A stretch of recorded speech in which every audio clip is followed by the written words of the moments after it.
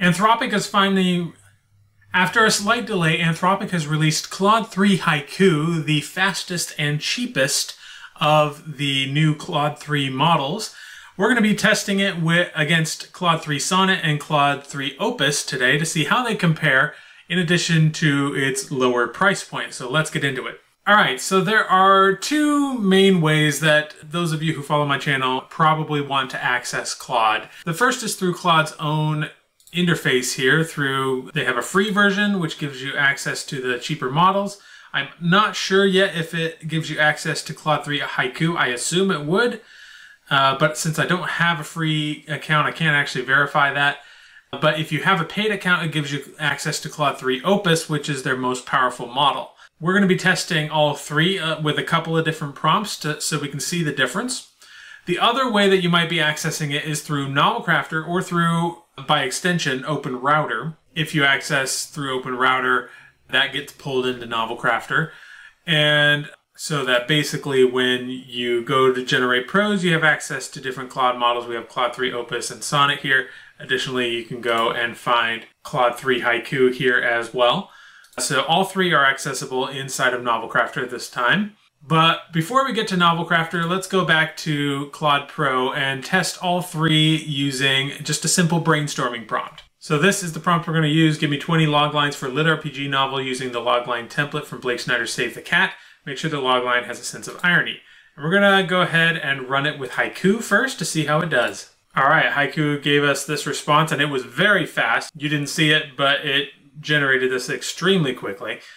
And we have options like a down on his luck office worker with no gaming skills must become a legendary gamer to save his virtual world from a tyrannical AI overlord despite his crippling carpal tunnel syndrome. Okay.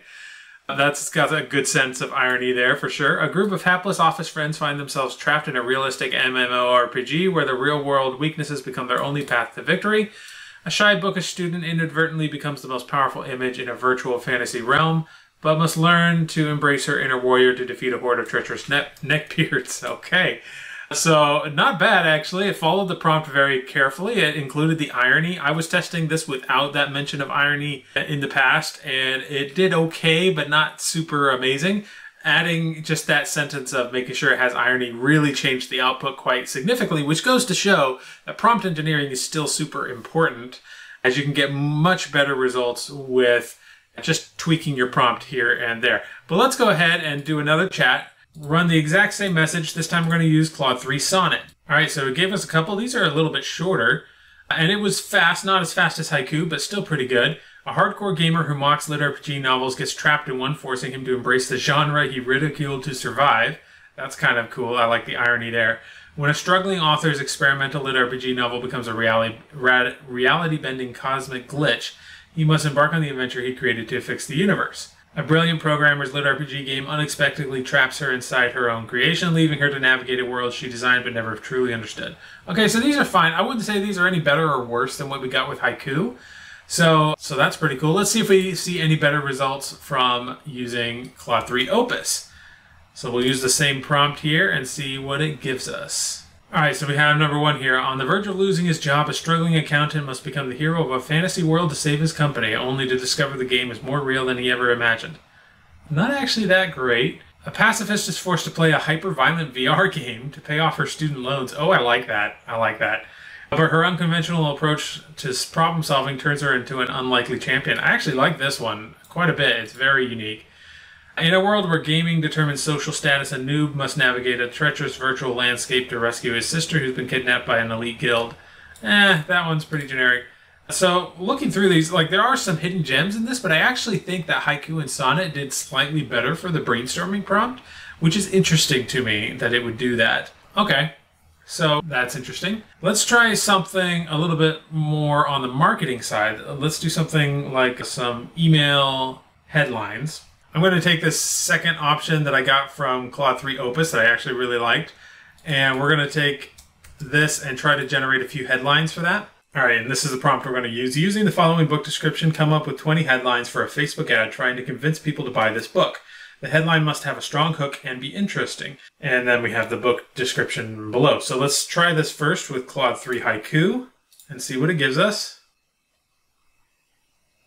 Okay, so it gave us some headlines for sure, but these are very generic headlines. So, drowning in debt? This pacifist crazy VR hack will change your life. That's not even like making it sound like it's a fictional thing. Pacifist forced to play brutal VR game. You won't believe what happened next. That's like a parody of a headline. So this is actually kind of making it sound like this is like we're trying to draw in real people here. That may be an issue with the prompt, but let's go ahead and try it with Claude 3 Sonnet and see if it gives us something similar. Okay, this is definitely much more understanding that this is a book that we're trying to sell. We're not actually trying to sell the whole VR thing. So it's recognizing that this is a fictional thing. Pacifist battles bloody virtual reality to escape student loan hell. That's actually not too bad. I would use that in a Facebook ad. Her only weapons were wits, one woman's unconventional path to gaming glory. When Peacemaker met Deathmatch, an unlikely tale of virtual triumph. Loaning for survival, how a pacifist conquered the violent VR realm. I don't know why so many of the headlines that AI generates have this, quick headline here, then a colon, then like a subtitle. I don't actually think that makes a good headline, but it does it a lot. Flowery child wins championship by playing murderously. That's like, I'm not really sure what that's saying, but it's a better headline for sure.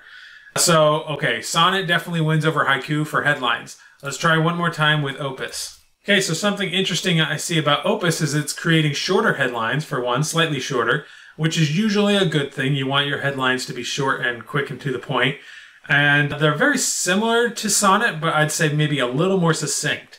So we have Pacifist turned gaming champion, a thrilling tale of survival. That one's not really good, but this one is okay. Unconventional problem solving in a hyper-violent world. Student debt drives pacifist to conquer virtual reality. Battling student loans in a brutal virtual reality. Like, that's a hook. That makes me want to read that. So yeah, there's some good ones in here. Certainly not all of them. I'd say there has been a progression in quality on all three of these models. Haiku definitely didn't work for this particular use case, but Sonnet was good, and Opus was maybe slightly better, but still Sonnet was probably good enough here to get the idea and to get you going. But let's test one more. Specifically, let's go to Novel Crafter to do this one. We're going to test basically a super prompt. And because in Novel Crafter, the way it works is it's pulling information about your characters. It's pulling information about the story so far in your book, everything that you've done so far, a brief summary of the story. It's pulling in the last couple hundred words of your story, so it's able to write in a consistent style. And one thing that we've actually discovered from testing Opus, I've actually noticed a lot of people have come to me saying that that Claude 3 Opus hasn't been that phenomenal. And yet for me, like, it's night and day different. But a lot of people are saying that it's like just like GPT-4, and I cannot for the life of me understand that, but I think I got it. When you are just asking it to write a story just verbatim and not give it a whole lot of context and samples of your work, yes, the writing is not great. It's pretty generic. It has a lot of the sort of ChatGPT-isms that I've come to expect in AI writing. But Claude 3, especially Claude 3 Opus, seems to be very good at responding to prompts in a way that GPT-4 is not. For instance, if I give it a sample chapter of my writing, it writes much more closely to my style than if I didn't give it a sample chapter of my writing. Additionally, if you give it your style prompts and everything, it's much more respondent to style prompts. It actually changes things significantly based on your style prompt.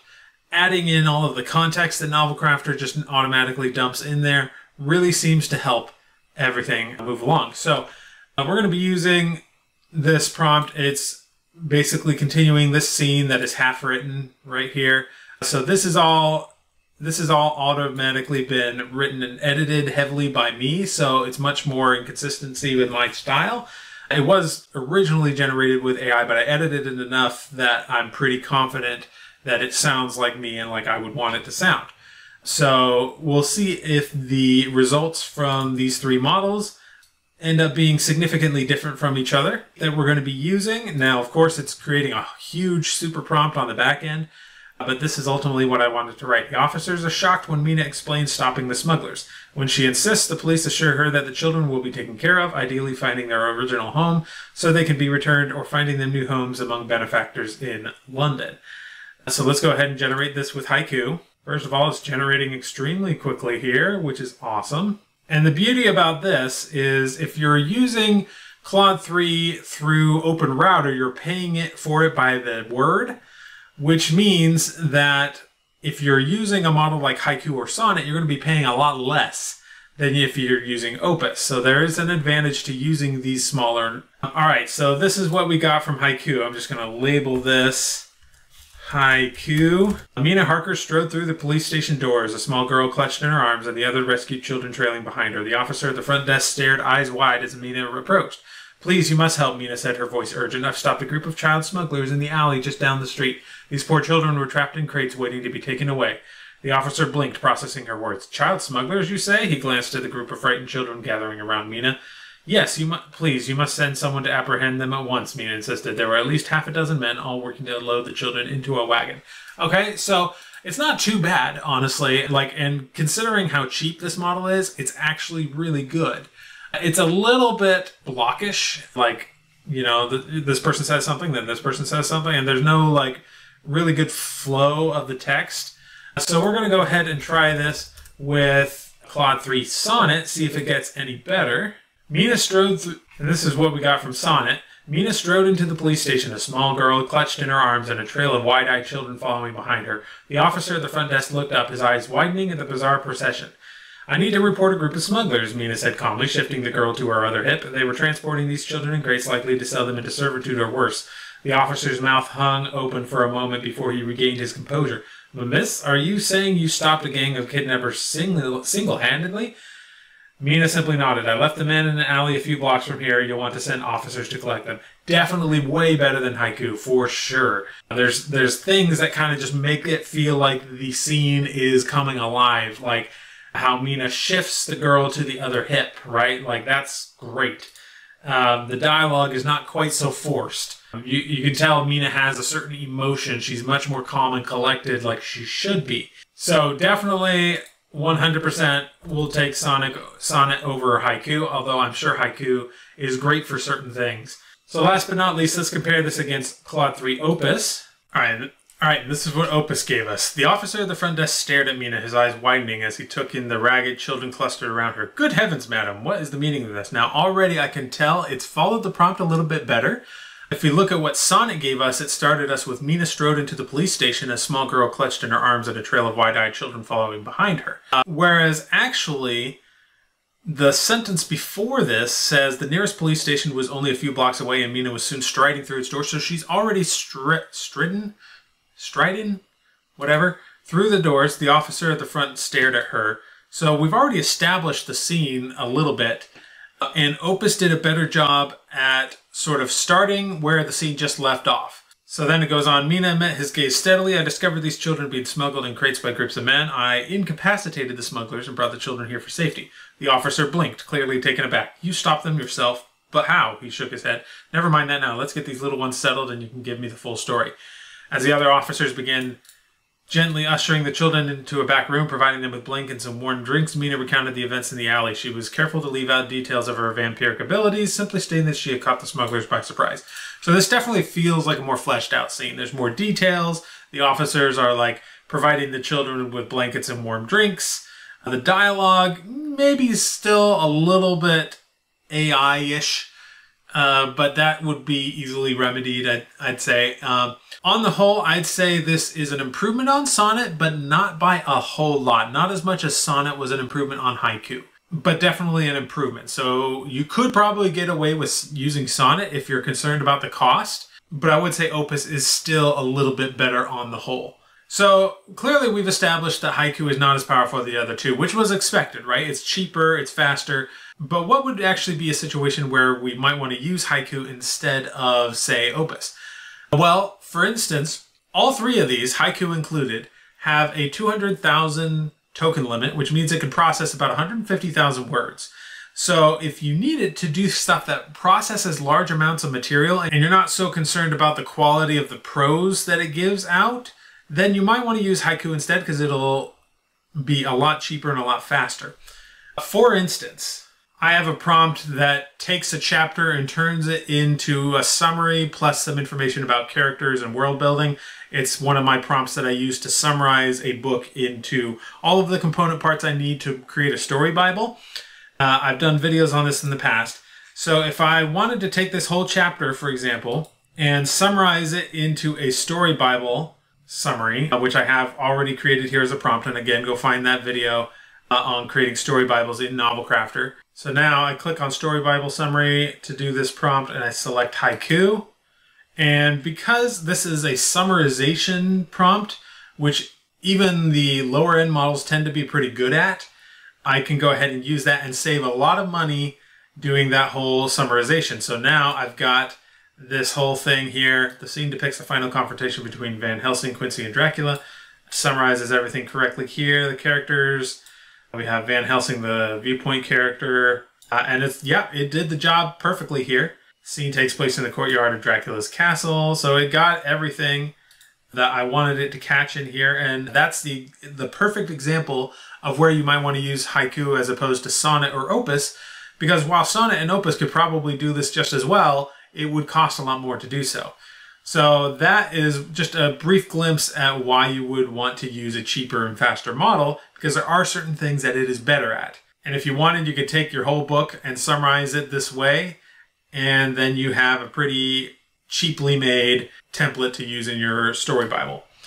So that's the general idea there. I hope that gives you a decent look at Haiku and these other models, and gives you an idea of which one you want to use for which. Now, before I go on, I want to also mention that my membership is it's not closing down. I've decided not to close it down anymore, but I am raising the price as of tonight. So the moment you see this, go check that out. I have, basically, if you join the membership now, you will get 2 of my books for free. This is the only way to get those books. They are not published anywhere else.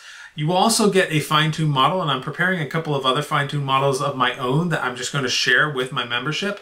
And those you can get for free inside the membership, along with instructions on how to install it and use it in a tool like Novel Crafter. You'll also get a whole bunch of courses, and then every week now, I've made a change to the membership, so every week I'm going live and answering your questions and giving you some pretty awesome information in those presentations. So if you want to check that out, go ahead. The link is down below. And again, that ends tonight at the current price. So if you want to get in at the current price and keep that price for as long as you keep the membership, so basically forever, then you can do that. Otherwise, tomorrow it will be up in price. So definitely check that out, and I will see you in the next video.